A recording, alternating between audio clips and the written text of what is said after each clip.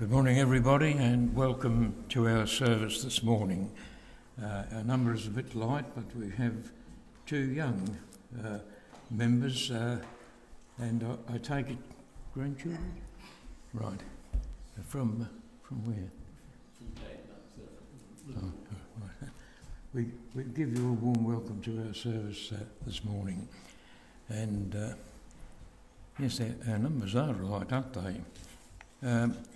Not too many notices today, except that next Wednesday is scheduled the weekly prayer meeting, and you are all welcome to it. And he's not here today, but a young lad named Ian Rutherford has a birthday tomorrow. So, and I think he's a little bit younger than what Alistair was last week, who admitted to 24. So Ian must be about 23 then, I suppose. So, but if you tuned in, Ian, we give you birthday greetings for tomorrow, and may God bless you. And I'll now hand over to Graham.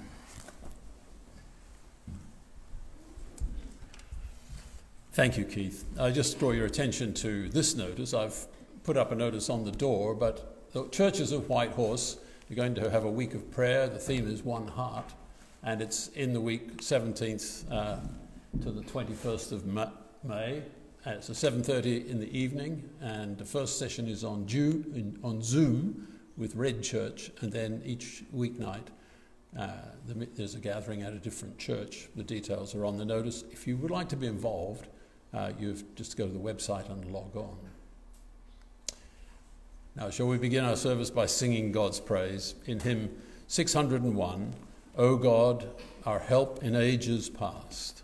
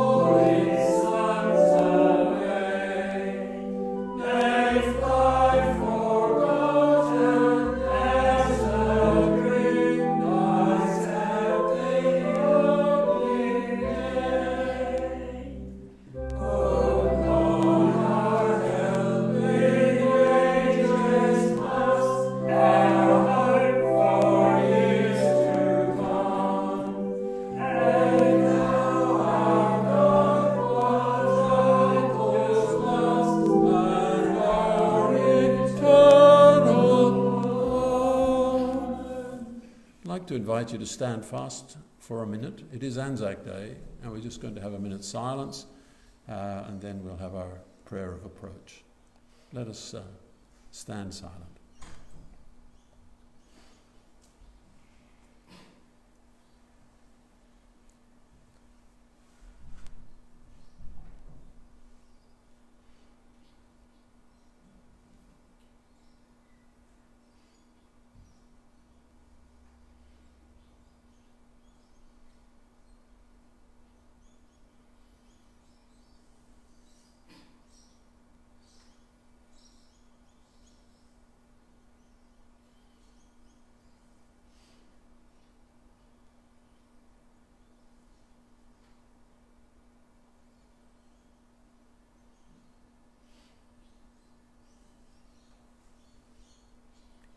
They shall not grow old, as we that are left grow old. At the going down of the sun and in the morning, we will remember them. Please be seated.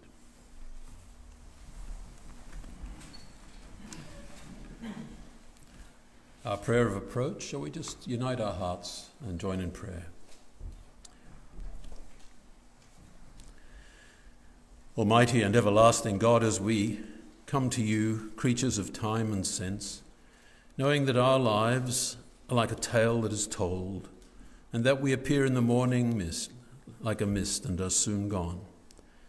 We bend before you this morning to recall that the freedoms we enjoy are precious, hard won, and that many people around the world are denied freedom to gather and liberty of conscience. And this morning we pause to give thanks to you for those who have been called to serve in time of war. We remember the Anzac generation, men and women, black and white, who served in the Great War, that war to end wars, especially those who did not grow old. We pray for all families who have been stricken by war and the chaos into which it drags unsuspecting families and communities. Thank you for the work of legacy, and we pray for all ex-service men and women from whichever war who suffer post-traumatic stress disorder. Bring peace to troubled souls, we pray. We lament that wars continue, and as we pray for justice and peace among the nations, we pray for those who today may be in harm's way in their service of our country. We pray for the great flood of displaced people and all seeking refuge from war. As they move about the nations seeking safety, bring them to situations of calm. We know, Lord Jesus, that you came to set the oppressed free and to declare that the time had come when the Lord would save his people. So, O Lord, create a generation of peacemakers who hunger and thirst for what is right, who are as harmless as doves and as wise as serpents. Cause the knowledge of the Lord to cover the earth as the waters cover the sea. Begin by working in your church this morning, even here. Bring glory to your name among the nations, Lord Jesus Christ. Amen. Now, Christine is going to bring us Young at Heart. Thank you, Christine.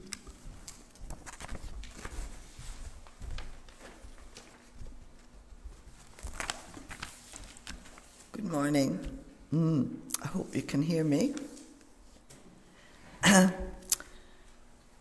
It seems to me that wherever we have lived, we've had good neighbours. In our current house, which is on a through road, we've only got to know well the neighbours behind us and beside us. It's been harder to get to know anyone further afield, but fortunately these families are kind and caring people. Tim Sharp, who runs a psychology practice called the Happiness Institute, conducted a study which found that 77% of Australians never talk to the people next door and know very little about them. More than half couldn't tell you their neighbours' names, and 25% wouldn't recognise their faces if they crossed paths in the local community. In 1999, Rosemary Kariuki, this beautiful, colourful lady, arrived in Australia as a refugee from Kenya, fleeing family and tribal violence. Initially, she lived in a block of 6 units, I think in Sydney.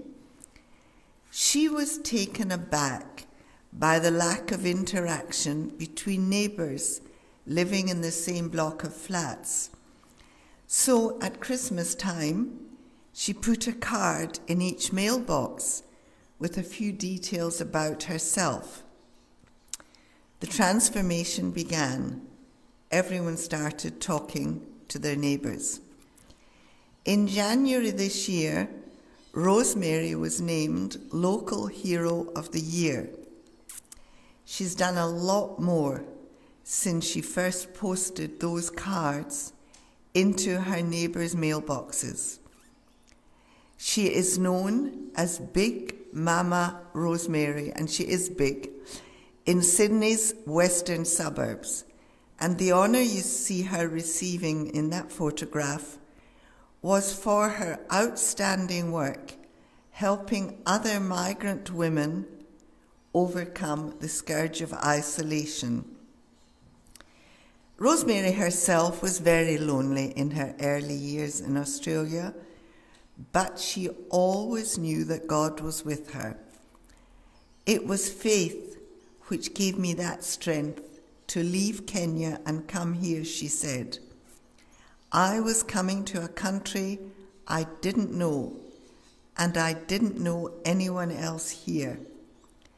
So she made sure she prayed before she took the chance.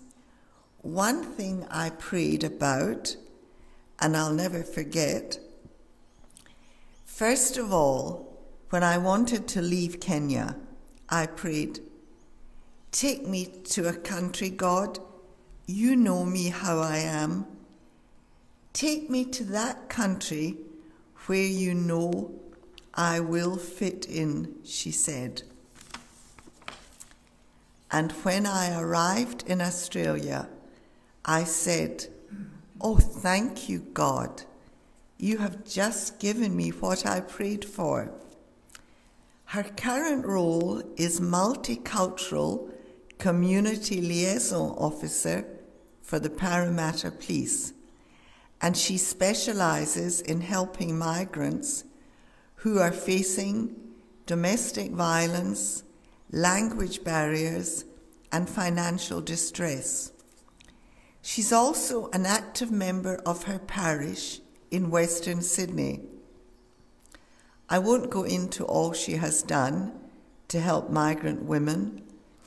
There's lots about her on the internet, and she has especially encouraged dance, which is very important to migrant women. She's encouraged people to share their concerns, make trips out of Sydney, and simple things like picnics in the park.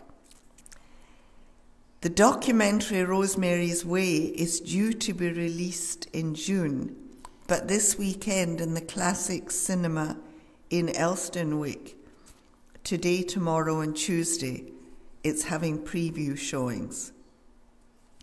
Rosemary says her faith was number one and that she's a prayerful person. Before I do anything, I always pray about it, and I also meditate about it and put God first. Even before we travel, on that day, I pray, we pray. When the women are going through issues, I always say, put God number one. So, my Christian faith has played a big part in what I do.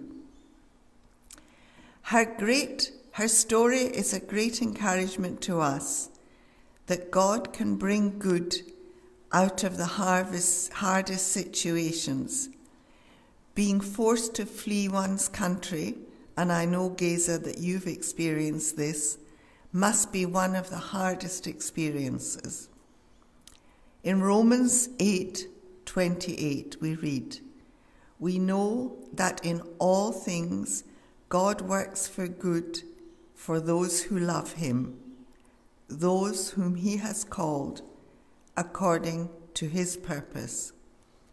May he enable us all to put him first and be the blessing and share the blessings that Rosemary has experienced.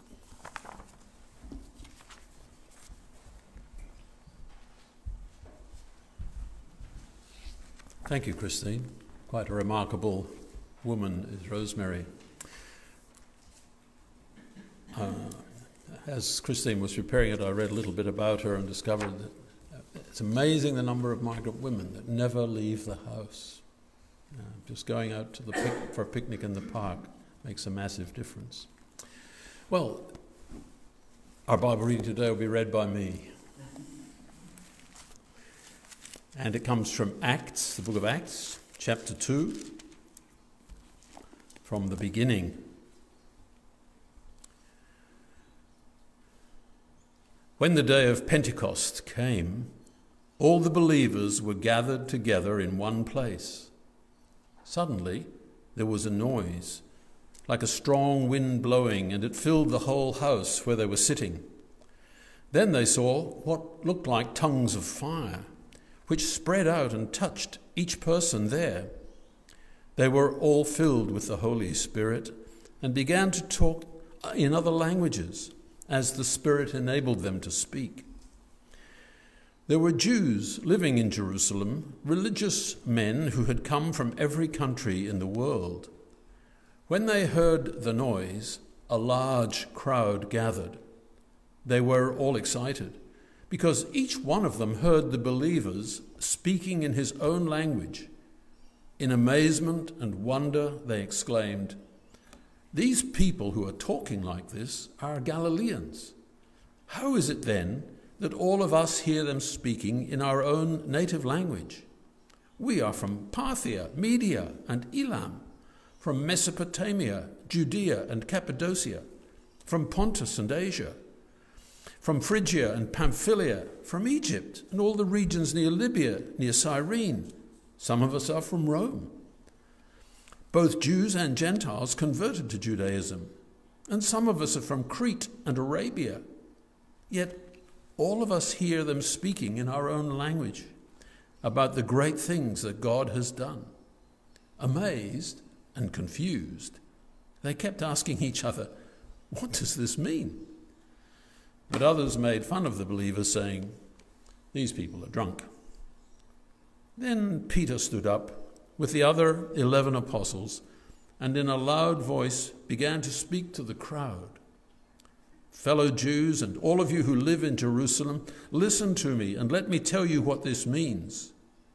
These people are not drunk as you suppose. It's only 9 o'clock in the morning. Instead, this is what the prophet Joel spoke about." And we'll leave the reading there. And may God bless the reading and the reflection on his word this morning. You will now be waited on for your free will offering.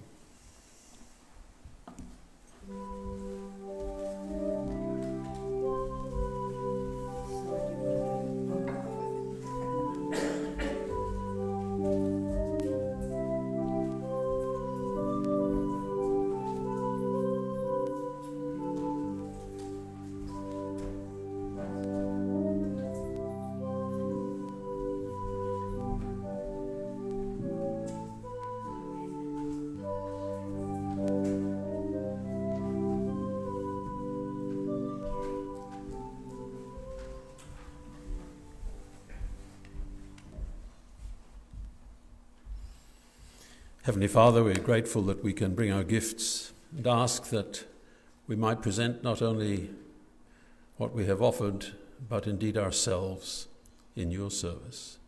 Through Jesus Christ our Lord. Amen. The hymn is number 248. Jesus, stand among us in thy risen power.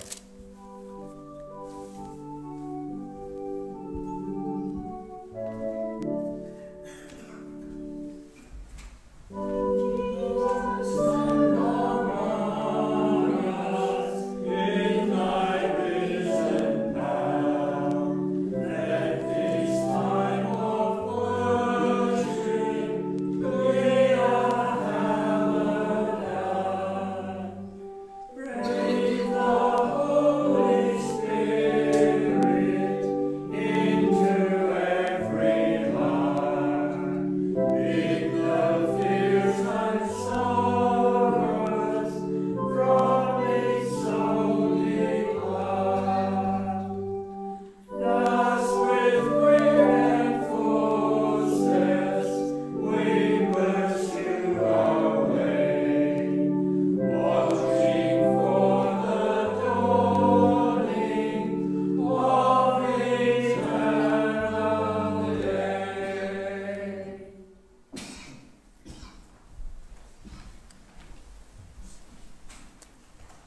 Well,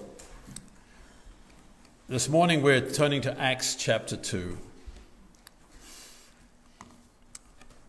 The story which we've just read is the beginning of that chapter, and we got as far as Peter about to explain what was going on. I thought it might be helpful for all of us just to see something visual from the Bible Project to help log into what's going on here before I speak about it. I'm going to play this slide then, which is about Acts 1 to 7, and I'm going to stop it part way through, so it will be a little bit abrupt. And I'm actually going to fidget with it so that I can get the subtitles as well. So I invite you to watch and learn a little from this video.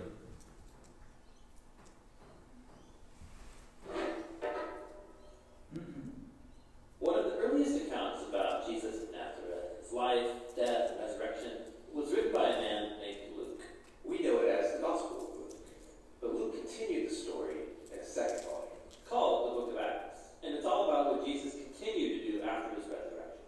Acts begins with the disciples who are hanging out with Jesus, who's just come back to life, which is mind-blowing to imagine. And then for weeks, the risen Jesus kept teaching them about his upside-down kingdom, the new creation that he launched through his death and resurrection. This is exciting stuff, and the disciples are ready to go tell the world. But then Jesus tells them to wait, and to stay in Jerusalem until they receive a new kind of power, so they can be faithful witnesses to Jesus and his kingdom.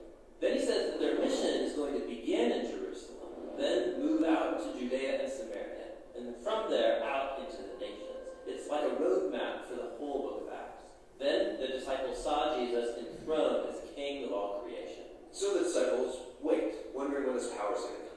And then comes the time of Pentecost. So this is ancient Israelite festivals during the early summer, and thousands of Jewish pilgrims would come back to Jerusalem from all over the world, all these different languages and cultures colliding in the city. And the disciples are together in a house, which is suddenly filled with rushing wind along with fire.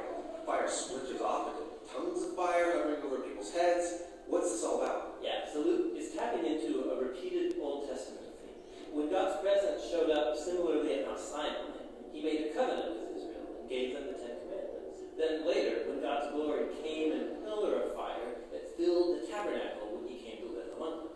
That was just one pillar of fire, not many. Exactly. Luke's making an important point there. This is God's personal temple presence, God's spirit that was foretold by Israel's prophets. And now it's come to take up residence in the new temple of Jesus' body, that is, his people.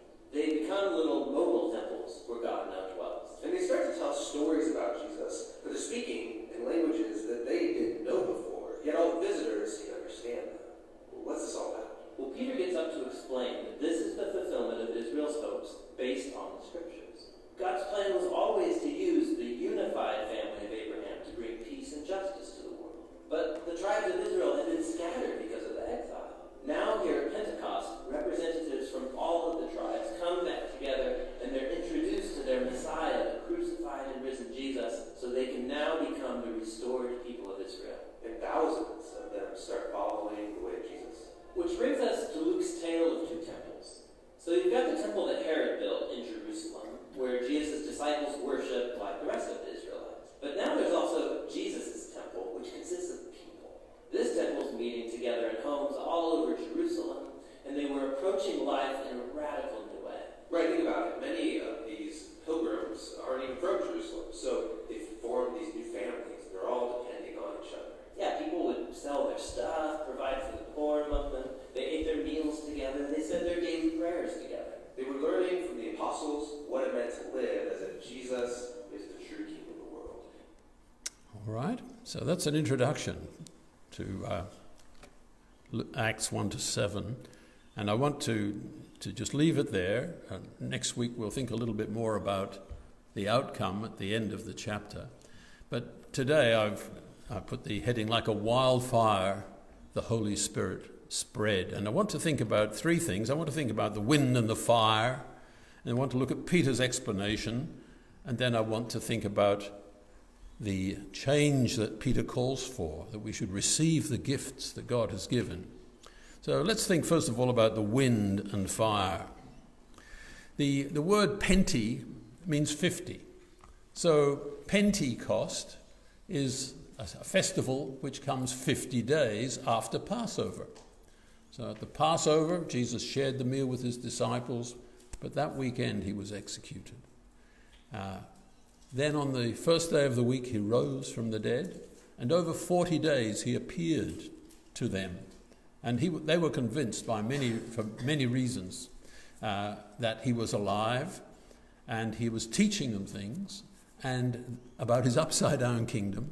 And now he has left them. They've seen him disappear, and it's just been extraordinary. But he told them to wait in Jerusalem, and you will receive power.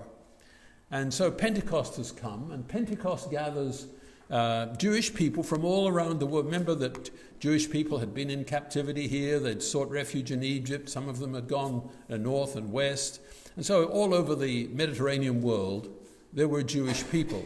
And as I read the names, what we heard was basically going right around the world, tourists, I suppose they were tourists. They were actually pilgrims. They hadn't come to take selfies. They'd come to celebrate the beginning of the harvest. Because Pentecost was the start of the harvest festival. And they've come to Pentecost, to Jerusalem at Pentecost. And now some strange things are happening. There are 120 disciples of Jesus. There's the 12. There's Mary, the mother of Jesus. There's a group of women who have been following him. And there are others who have joined the group. And there's a noise. And it sounded like wind, but it actually wasn't wind. It sounded like it, but it wasn't. And then there was what seemed like tongues of fire. It wasn't fire, it just resembled fire. And then there was speech and languages, which were kind of other languages. I know, you know what it's like when you hear people talking a language you don't understand, and it sounds like a kind of gobbledygook.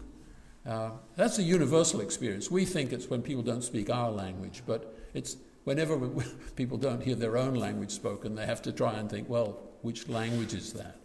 And that's what they were saying. Well, you know, we're from all these different places and we're hearing these different languages. So what does it mean? Well, some mocked and said they must be drunk, you know.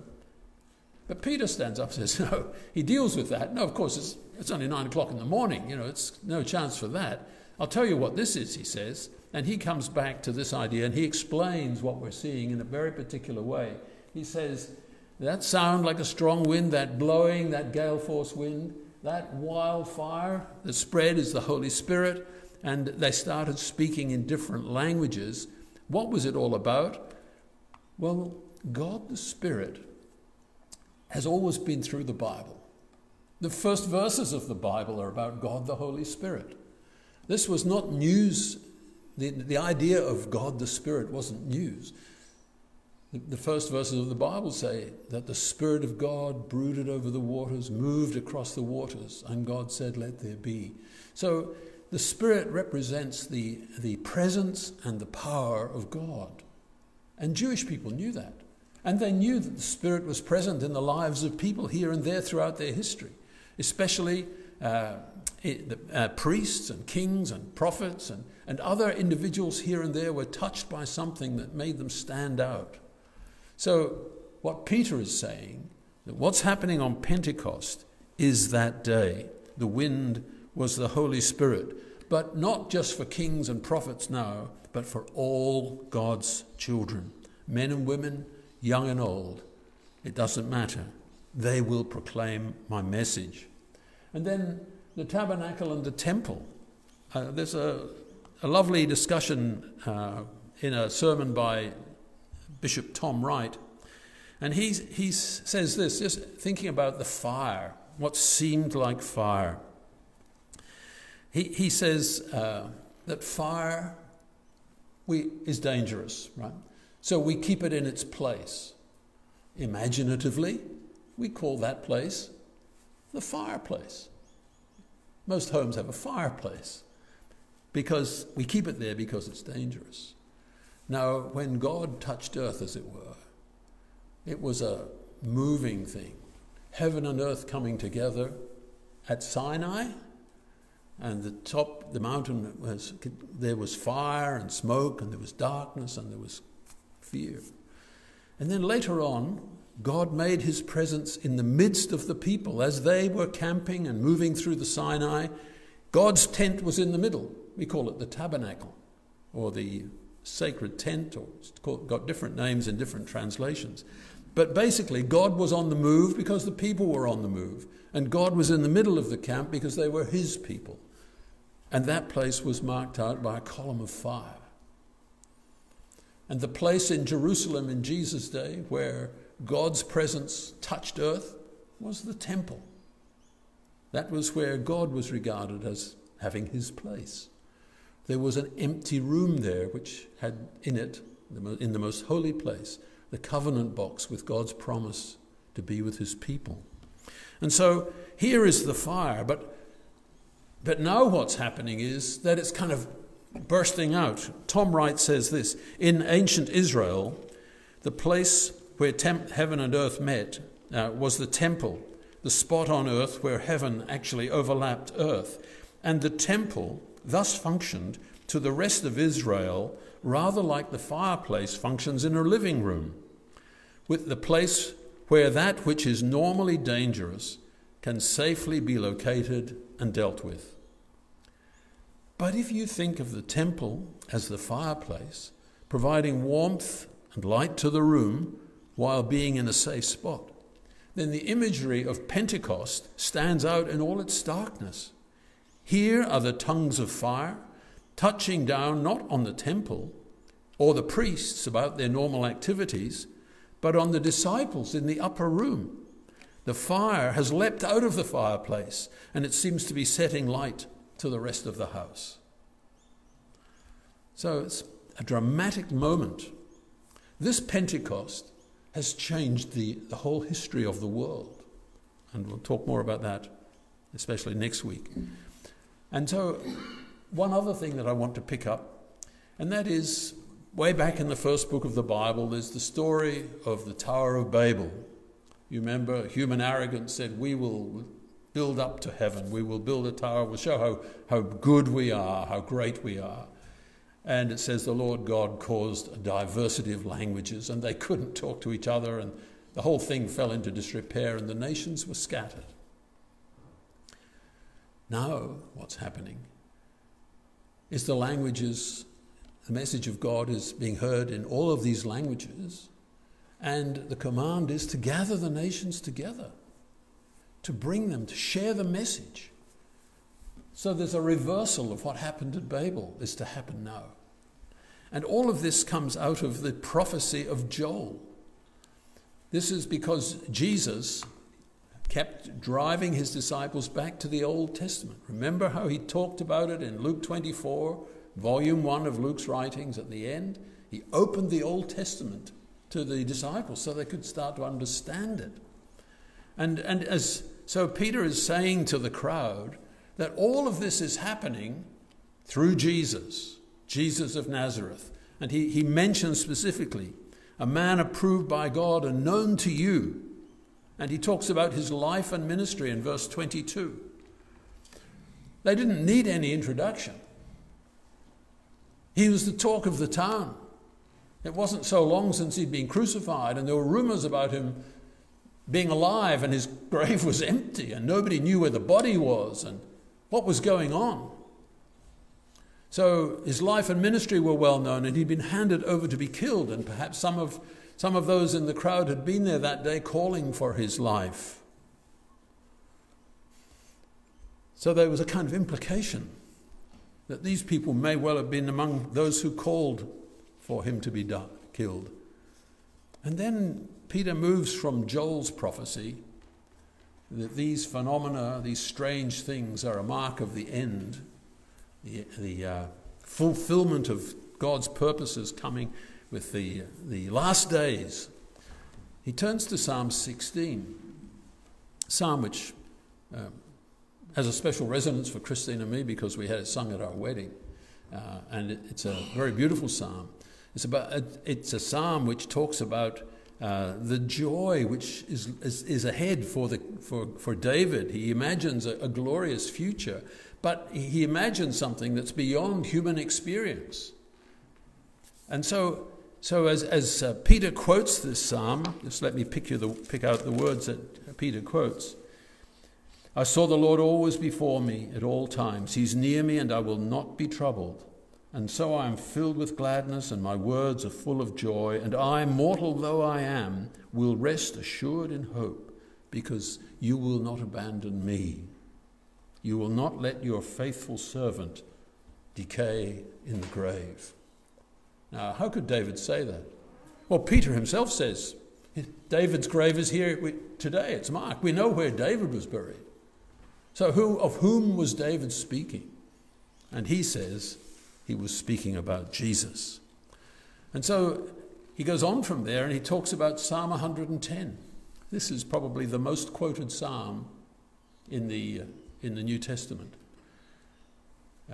It's a psalm in which David is speaking to his Lord, and he says, the Lord said unto my Lord. And so suddenly David's descendant is his Lord. How did that work out? How did it work out unless there was something unique about a particular descendant of David? And that person was indeed the Messiah.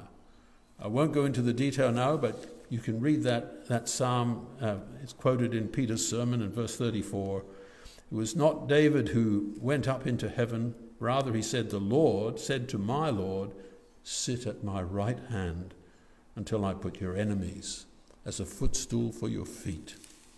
So here is Peter drawing on the scriptures, on Joel and on the Psalms, to make it clear to these Jewish people that the days have come when God's purposes are reaching their fulfillment.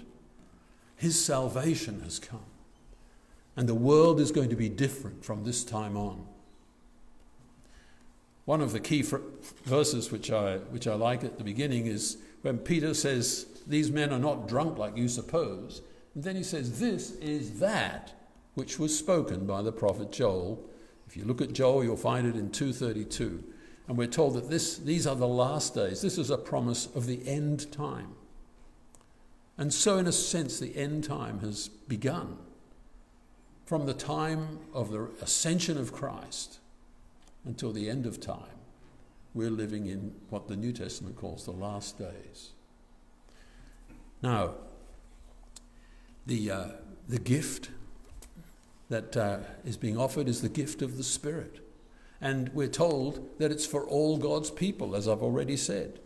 It's not just for priests and prophets. It's for men and women, young and old. And the message is that the Messiah has arrived. Not only has Messiah arrived, the Messiah is Jesus. Let us make no mistake about this. That one who was crucified. That one who was the talk of the town. That one of whom you know very well. He's arrived. And not only that, he's come with gifts. He's not come for revenge. He's come with gifts. And his gifts are the gift of the Spirit for all of God's people. So what is God calling us to here? Well, he's calling for a new direction, a change. And the change that happened swept out, and I think the visuals from the Bible Project little film capture it really well, that the city of Jerusalem was changed, and Judea and Samaria were changed, and the message radiated out, and the empire was changed.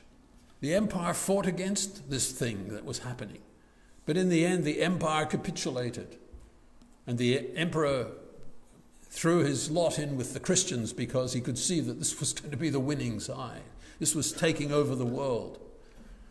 What was it? It was a new kind of power. It wasn't the power of the sword. It was the power of a capacity to love and to serve. What a strange power that is. And this is, I'm just going to show you, some of us are old enough to remember a band called the Second Chapter of Acts. I'm not going to play the music. I was tempted, but I'm not going to. I'll just skip over that. These are three young people. Well, they were young when they started. Discovered that the oldest of them is same age as me and Christine. But in 1970, they were young, and they formed a band called the Second Chapter of Acts, and they were active till 1988. And they had a great harmony between them. It was two sisters and a brother. And they were pushing the idea, and this is the theme. They discovered the message of the Second Chapter of Acts, and that's what they called themselves. But we'll skip right past that, and we'll come to the word that Peter uses, repent. Now, repent sounds really like a religious word, but what it really means is change your mind. Now, changing our minds is sometimes really difficult. We've got a certain way of thinking, and we have to slow down and think about what's happening and what we're being invited to do, and to recalibrate how things are. Change your mind, and forgiveness and the Holy Spirit are being offered to you and to me. And so the sign of forgiveness is to receive baptism. Now, the Jews baptized Gentiles when they became Jews, but Jewish people didn't get baptized. That wasn't on their agenda. But it became the mark of the Christian agenda. A little further on, we looked at the passage about the Ethiopian eunuch some weeks back. It comes a little further on in Acts chapter 8, and he was reading Isaiah the prophet, remember? And when he got to that point where he said, well, why can't I be baptized? He believed in Jesus. It was kind of obvious to him. He was possibly returning after Pentecost, you see. He'd been up for the festival and was going back. And why can't I? And he could be baptized because they found water. And so here is the offer to us. And the gift is for you and for your children and for all who are afar off, to everyone who the Lord our God calls to himself. God's promise is to you and to your children. And we should make that promise our own. We should do that even now as we pray. So let us come to prayer. And as we pray this morning, I want to remember particularly that Keith will be attending his sister's funeral this week, and we want to remember you and that service, Keith, and pray that it will be a blessing to all who are there as you remember Mona and are drawn closer to God. And we remember that it's Anzac Day, and that there will be people around our country remembering lost loved ones. And always remember the impact of war is not just on individuals, but it hits families as well. And it's not just the loss of people, but it's the damage that happens in people's lives. So with those words of preamble, let me lead you in prayer. Let us pray. Heavenly Father, as we bow before you today, we're filled with thankfulness for your love and generosity toward us.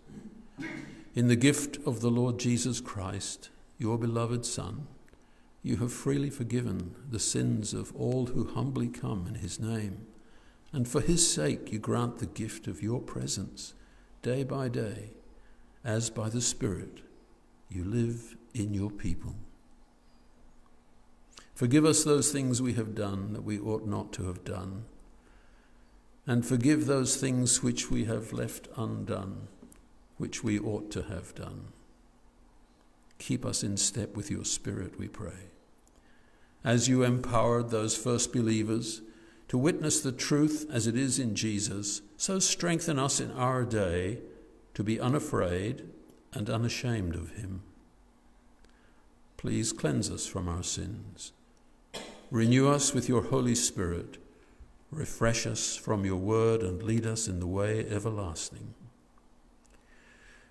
We've been reminded again this week that the COVID-19 virus is dangerous and wreaking havoc in many countries. Please help those countries where the virus is raging. We think especially of India and Brazil and Turkey, but recognize other nations are struggling and are often overlooked by mainstream media. We pray that vaccine nationalism will not blight the international community, We pray for our poorer neighbours in the Pacific. Grant especially that PNG will quickly get the 1 million Pfizer-BioNTech vaccines requested by our Prime Minister and promised by the EU. Grant that the vaccine rollout in Australia will gather pace so that the most vulnerable will get protection before winter. We pray for your church, which suffers in so many nations of the earth. We think of Christian people oppressed in North Korea, China, Saudi Arabia, Pakistan, and many other nations. We are also concerned at the prevalence of human trafficking and exploitation, and we yearn for wisdom and justice to prevail in the deliberations of the nations. We're concerned for the health of Alexei Navalny and for the safety, or for the families of the Indonesian submariners.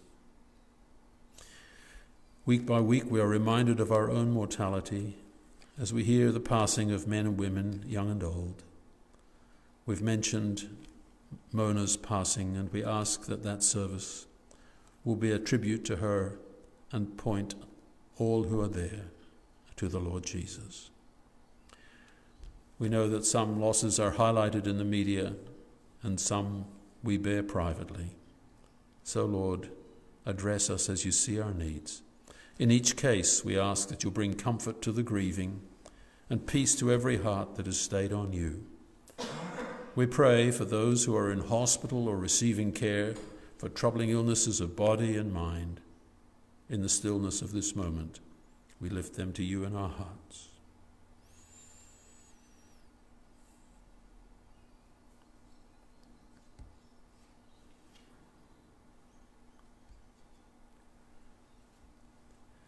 May the testimony of your people bring to all such the reassurance that they are precious in your sight. Give encouragement to your servants everywhere, in whatever language Jesus is made known. Follow with your blessing the proclamation of the gospel. All this we ask in the name of the Lord Jesus, who taught us to pray together and say, Our Father in heaven, hallowed be thy name. Thy kingdom come, thy will be done on earth as it is in heaven. Give us this day our daily bread, and forgive us our trespasses, as we forgive those who trespass against us. And lead us not into temptation, but deliver us from evil. For thine is the kingdom, the power, and the glory, forever and ever. Amen. Our closing hymn is number 131. The head that once was crowned with thorns is crowned with glory now. Hymn 131. Place